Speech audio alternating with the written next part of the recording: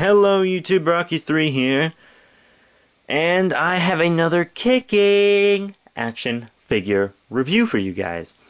Today's action figure review is over this Doctor Who Ood figure. Ooh, it's an Ood, look at his tentacles. Which, yeah, he's pretty cool. This is a red eye version, so he's got red eyes. Really nice. They've had red eyes multiple times, like, you know, when they were being possessed by Satan. That was a really good two-parter, by the way. Oh, it was fantastic. I bought it on iTunes, then my hard drive was wiped. So I gotta figure out how to get that back. And then, the Ood also appeared in Planet of the Ood. That was in Season 4, or Series 4. I don't know. British are weird. But I love them. And their television. And that was, like, their home planet and stuff, and then being freed from their servitude and etc. It was really good. Like, it was crazy good. I loved it. It's one of my favorite episodes. Also bought it, deleted of hard drive. But then he was in, they kind of appeared in specials, like they'd show up, like he showed up at the end of Waters of Mars. Waters of Mars made me tear up like no one's business. And then they were in the End of Time, had a pretty decent part in the End of Time. And then there was Nephew, who was an Ood that appeared in Doctor Who Series 6. What was that episode called? You know, I cannot remember. I have that season on Blu-ray. Oh, I don't know. It was the episode where they go to that little pocket dimension thing, and it's like, hey, there are a bunch of dead TARDISes here because I eat them. It was weird. Anyhow, enough Ood history. Let's take a look at the figure. It does come with an accessory, his little translator / weapon here. It just pegs into his hand, and the little cord part goes up, and you can just stick it up there. There's not really, I don't think there's a hole for it, but you can stick it up there, and it'll stay pretty well, actually. Let's go ahead and do detail and paint job. Detail and paint job's really great, especially on the head. Great sculpt, lots of shading. That's a bit hard to see on camera, but the red black paint on those tentacles, just really spectacular. He's got the red in the eyes, just all his liver spot looking things on his head and etc. All of it's really nice. Looks really great. In his suit, just the bland gray, but it's got all the wrinkles and nice things. His black hands, black shoes, no peg holes or anything. But he is a pretty cool figure. He's kind of bland, but like neck down, but he's supposed to be. That's supposed to be. So articulation. Head goes side to side. You can see that came out. Oh no, go back in. I knew it'd come out. Just leave it. I gotta move the arms anyways. I'll just move this arm. So yeah, forward and back on the arms. No in and out, which sucks. But then you got elbow bend, and you know, some wrist rotation. Got some waist action down there. In and out, forward and back. Got those Mattel crotch bits. This isn't made by Mattel, but I don't think. No, it's not made by Mattel. Then a knee bend, and no foot action. So, he really is okay articulation-wise, I suppose. But now let's get into some size comparisons. Now, here's our Ood with some other Doctor Who aliens. Here he is with the Earthshock Cyberman figure. Highly recommended figure, by the way. And they scale up great together. You know, Ood's about person size.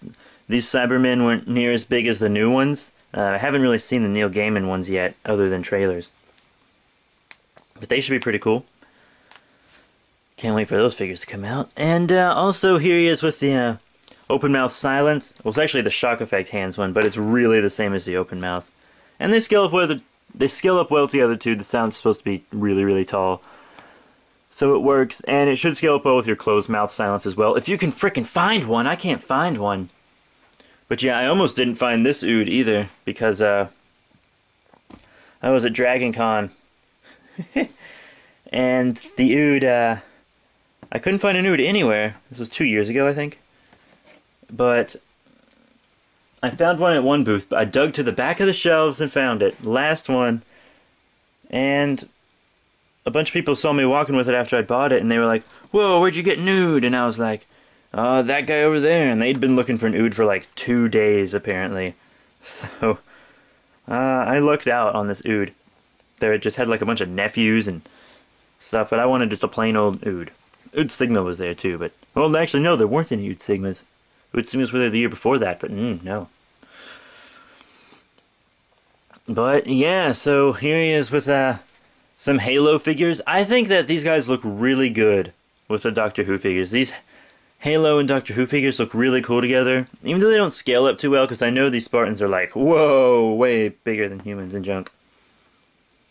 But I just think they look good with the Doctor Who aliens.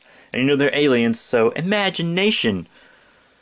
But here he is with this anniversary Combat Evolved Master Chief. Probably like my favorite Master Chief figure. And then here he is with my Spartan Marksman from the 2-pack.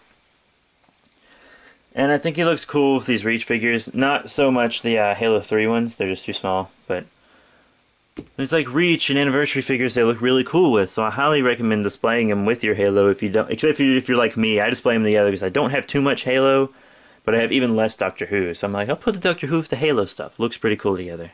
So what are my final thoughts on the Doctor Who Ood action figure? Well, it's pretty cool. It's got all the paint apps it needs. The sculpting's great. Scales up well with other Doctor Who figures. It's just the only thing that I really can gripe about is articulation. There's no foot articulation.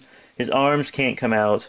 I mean, the silences can come out like that, but the Oods can't. So the Ood, well, so it's alright. My Cyberman can't either. I guess it's just an older thing for the figures. But he does look great in your collection. If you're a Doctor Who fan, I highly recommend this guy, especially if you love the Ood as much as I do. And he'll look cool with your other space adventure figures too, like Halo, I guess. So, yeah, that's it. That is it for this review. I'm gonna give this Ood 3 out of 5 stars. I can't give him 4 or anything just because of the articulation, and it's not as like spectacular as, say, the Earthshock Cyberman, because there's kind of a lack of paint apps on the suit, even though it's supposed to be like the blandest of bland, which I understand. So that's okay. It's just this guy, I really feel 3 out of 5 is the best for him. So yeah, that's it for this review, guys. Be sure to check us out on Facebook and Twitter. Follow you back.